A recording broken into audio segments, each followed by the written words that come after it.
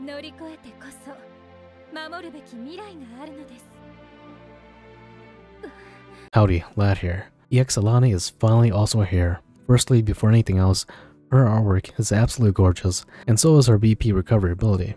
She is a nice dancer of the power faction hailing with the memoirs. Other than being able to lower fan and ice resistance and being emergency breakers for those two weaknesses, she is used for one thing, her BP regen ability. This ability alone makes her a great traveler to have. Let's go ahead and check her out some more.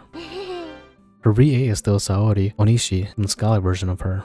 Anyways, on to her notable damaging skills. First ability is the SP cost of 48. It's a 3-hit single target fan attack if potency is 65, and it gives the enemy a 15% fan resist down for 2 turns. Her second ability is SP cost of 54. She goes first. She does a 3-hit single target fan damage attack if potency is 65, and she moves to a back row. Her third ability is a SP cost of 74. It's a 3-hit single target ice damage attack and gives a 15% ice resist down for 2 turns. This has a potency of 65. Her fourth ability is SP cost of 66. She goes first and deals a 4-hit single target ice damage attack and moves to a back row with potency of 45. And finally, her new attack, it's SP cost of 42. It's a 1-hit single target ice damage attack with potency of 260, and she moves to a back row. Her ultimate, she gives all allies auto revive and revives all allies. At level 1 at 15% and 25% at level 10 of their max HP.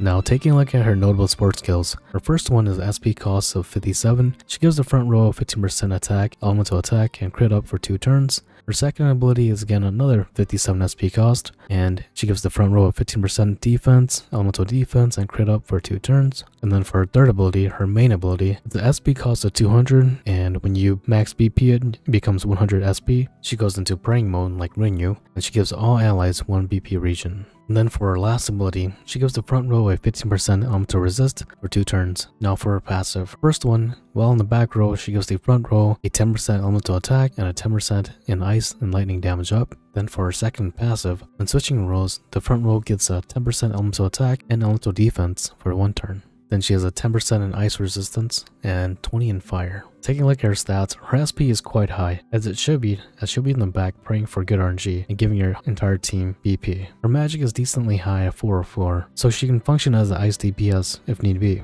Now for the main question, should you pull? I definitely would. She is the only character in the game, even in JP, that provides her entire team with BP regen. That alone makes her worth pulling, and of course, her artwork. As the second waifu, being the younger sister to Alrika, her kit is very simple. You can either use her as ice DPS, or what most are going to do, which is to put her in the back after she uses her BP regen ability. Once in the back, because of her passive, your front row gets a 10% elemental attack, ice and lightning damage up at all times.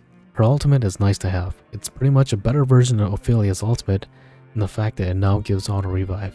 Now, longevity. Any unit that can give your whole entire party a BP regen is a must-have. This allows you to do so much, as Octopath's battle mechanics revolve around managing your BP usage for maximum efficiency. She'll be used almost forever and in most fights if possible. If you're coming from the Alrika video, EX Alaune is almost not replaceable due to that BP ability.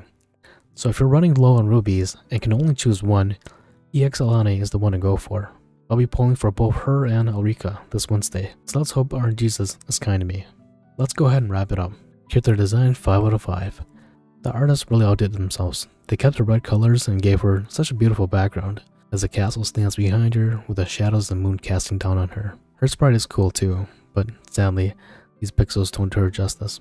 Her VA 4 out of 5, Saori Onishi. She's an awesome VA for Alaune.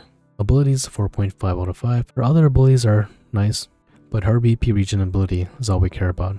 Longevity 5 out of 5. She's the first traveler that I've given a 5 in this category too.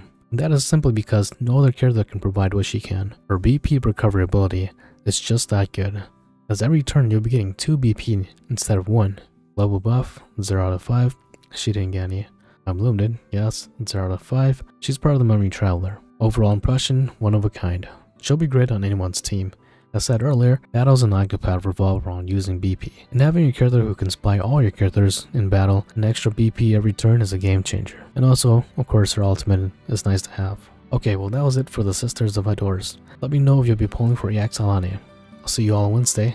Take care of yourself. Lad out.